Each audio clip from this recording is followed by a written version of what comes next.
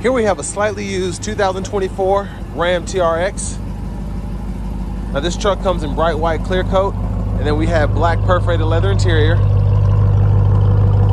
For the powertrain, we get a 6.2 liter supercharged V8 engine, made it to an 8-speed automatic transmission, and that gives us 702 horsepower, 650 pound-feet of torque.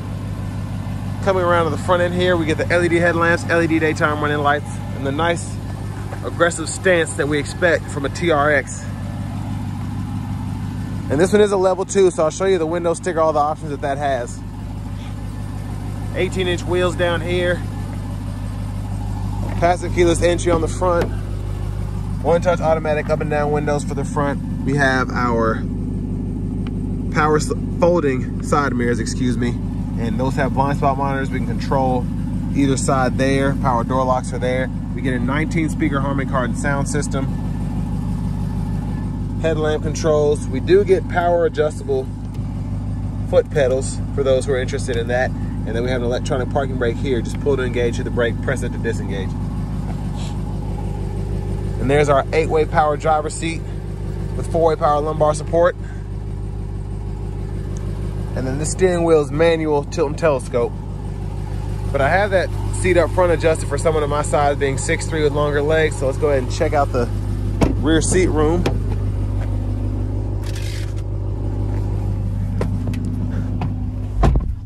So great space back here.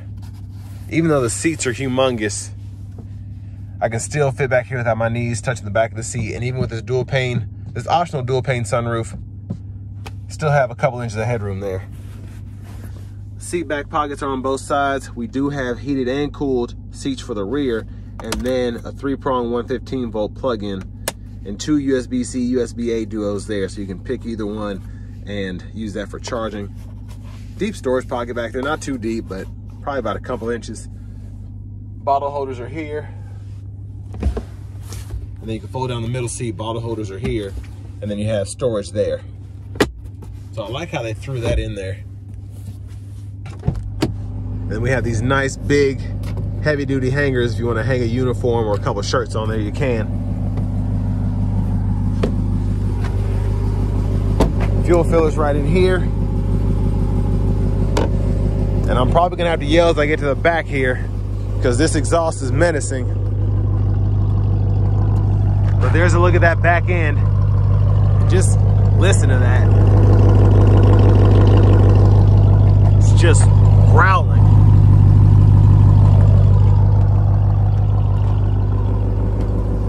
Well, I guess I'll let the tailgate down. I kinda was in awe of that. But not too much going on here. We don't get a plug or anything, but we do get lights. And it is easy to lift and lower. But to the front passenger seat here, we get that same adjustability, having a power front passenger seat with the 4-way lumbar. Then side pockets are on both sides. And there is our glove compartment. And yeah, the sticker is right here. Let me pull that out. And a big shout out to Auto Collection of Murfreesboro for allowing me to review this truck today. I'll leave a link below in the description. But y'all can pause anywhere you need to take a closer look at the sticker. That sticker's for $112,815 after all options.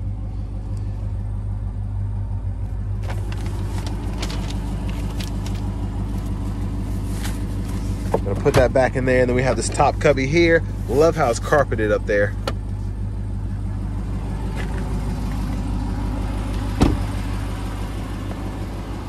Now we're gonna go around, pop the hood, take a look in the engine bay.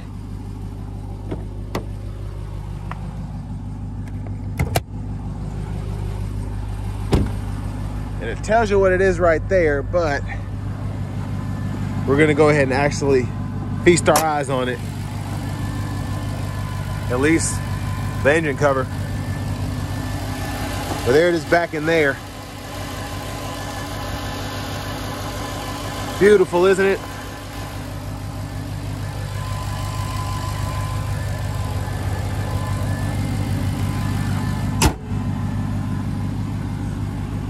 But next to the driver's seat,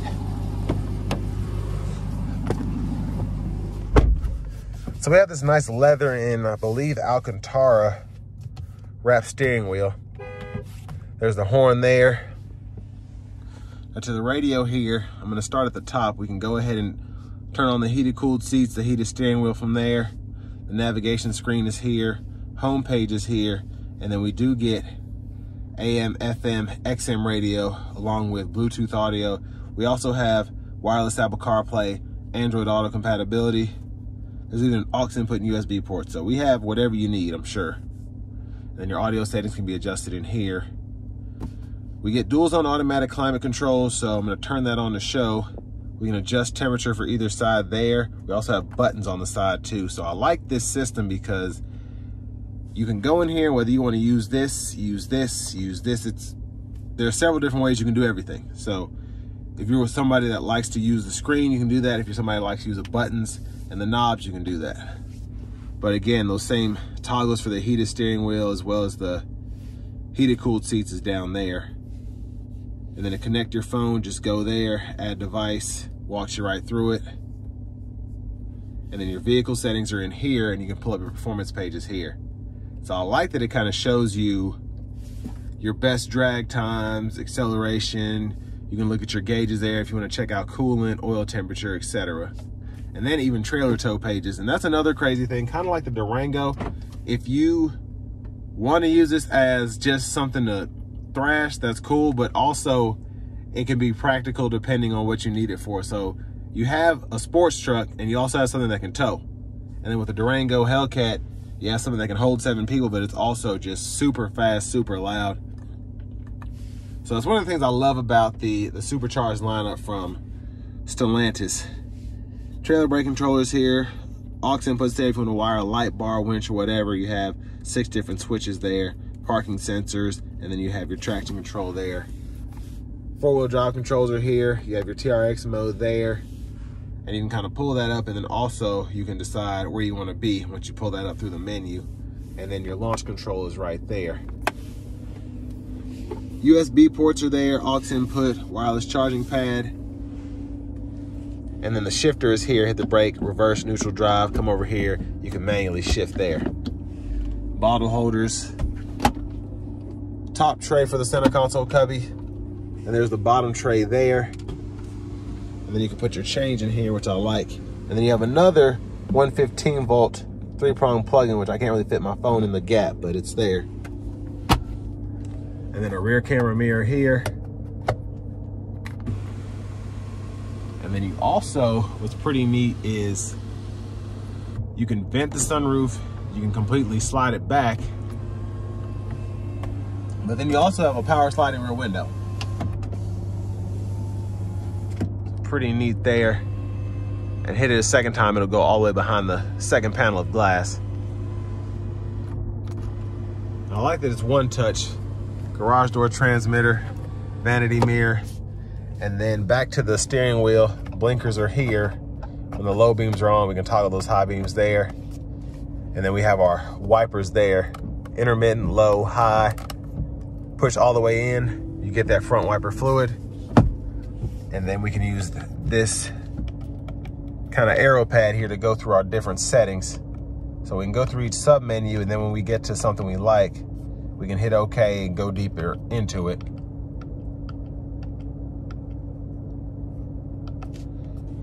So heads-up display, that's another addition that I'm glad that we have here, and I'll take a closer look at that. There's the heads-up display there. And then we do have the paddle shifters. What's crazy is you can go through the radio stations here. I think you can go through track list there as well.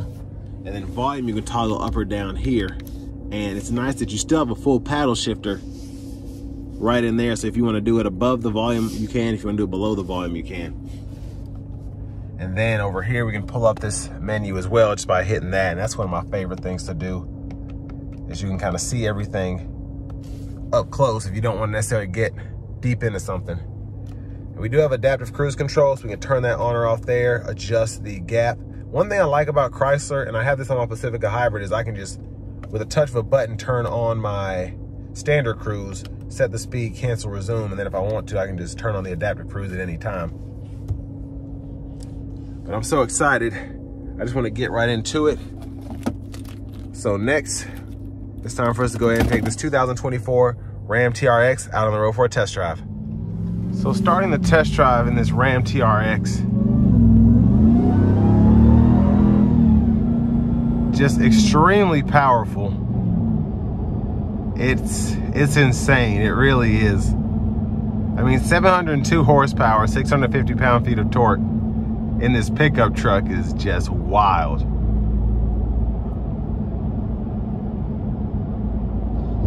And I haven't even really given it anything yet. It's just, gosh, it's a monster of an engine. That's the best way to put it. It's insane.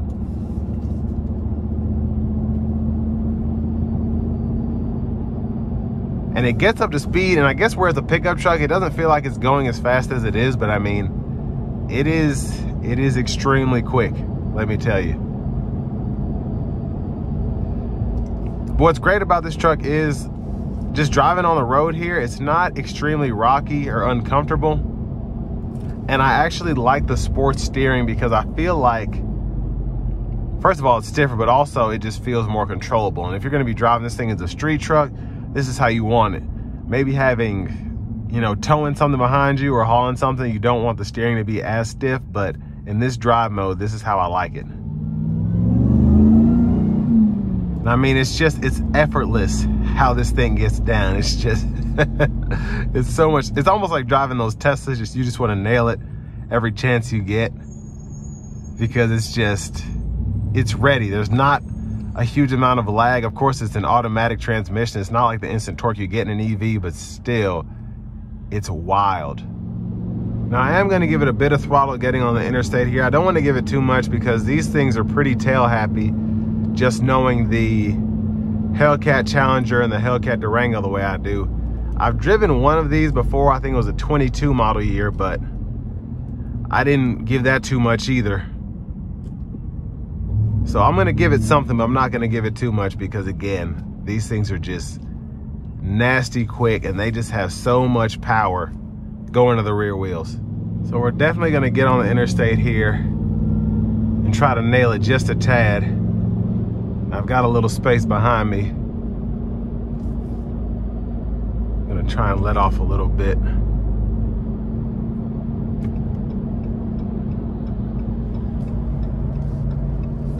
Here we go. Oh my gosh. It's just insane. Oh my gosh, this ginormous truck.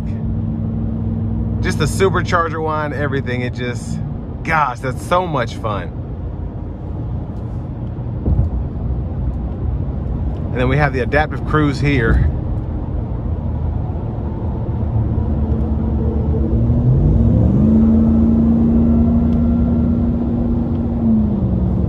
So that's a nice feature to have, especially on longer road trips. You want to be careful though, because you'll be burning a lot of gas driving this on a road trip. But again, if you need it, it's there.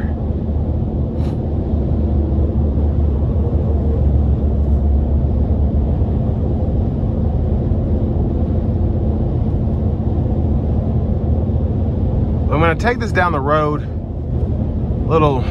an exit longer than I usually do.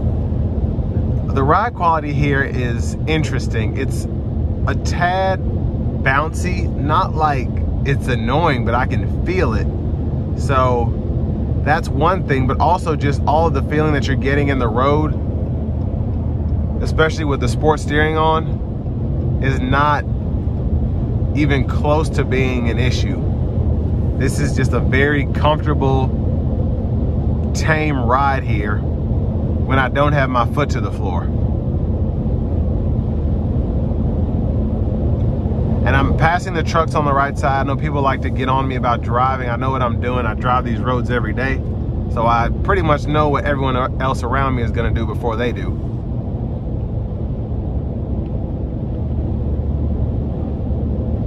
But I mean, just a comfortable ride. It's a full-size pickup truck, but still, just everything that goes into the TRX, I am extremely impressed with how well this thing moves. From the acceleration to the ride quality to the braking feel. It's all just grade A in my opinion. I'm gonna nail it coming out of this corner here.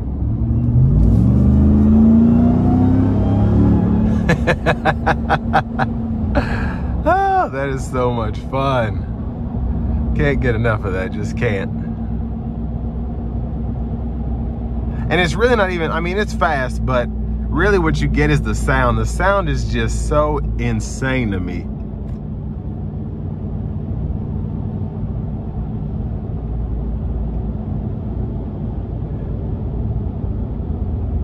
But for the price point at 113 grand, is it worth it? I mean, I think so, but there are other competitors out there. It's not necessarily a TRX, but you can get a Denali Ultimate with a 6.2 liter V8, have a much nicer interior, I think, for a little less money. But it's not gonna put a smile on your face like this does. And I wanna say I'm just very thankful for Auto Collection of Murfreesboro for letting me review this truck today. I'm actually going to review this back-to-back with an F-150 Raptor. It's not gonna be a Raptor R, but I do wanna see how this feels, pretty much a performance truck from Ram, how that feels compared to the performance truck from Ford, and kind of compare and give my thoughts based on the overall sticker price compared to what you get. And if it's really worth the change in money, whether it goes towards the Raptor or towards the TRX, because I don't know what that Raptor sticker's for. I know this one's sticker's for 112, this one's a 24, that Raptor's gonna be a 23, but I still kind of want to just compare apples to apples there. Now I see why this thing gets 10 miles per gallon city, because when you're coming out of a stop, it likes to rev hard. And I do have it in sport mode now, but still, it's chugging this gas, but I don't even care. I mean, these are just so much fun. They're so cool.